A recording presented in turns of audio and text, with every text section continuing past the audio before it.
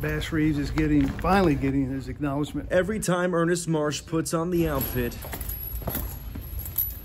I said nothing to him. And goes on stage, he embodies the legendary Bass Reeves. Person that is the greatest legendary, lawman ever. Reeves was a black man who went from being a slave to one of the greatest Western frontier heroes in U.S. history during the mid-1800s. He was one of the first black U.S. Marshals, accounting for more than 3,000 arrests, but his uncanny firearm skills, partnership with Native American tribes, and unique methods were mostly lost to history. Bass Reeves only has pictures that you can count on one hand that's known of him.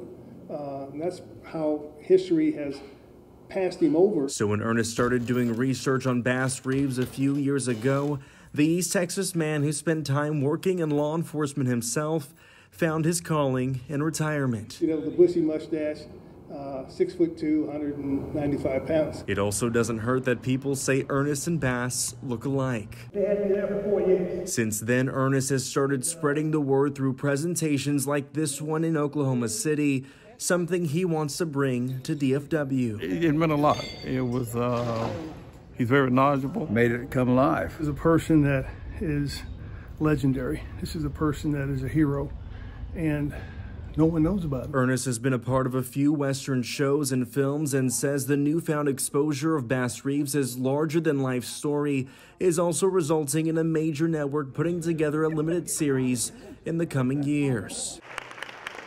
Bass Reeves is finally seeing his day in history more than a century after dying. Notoriety that Ernest says is more than deserved.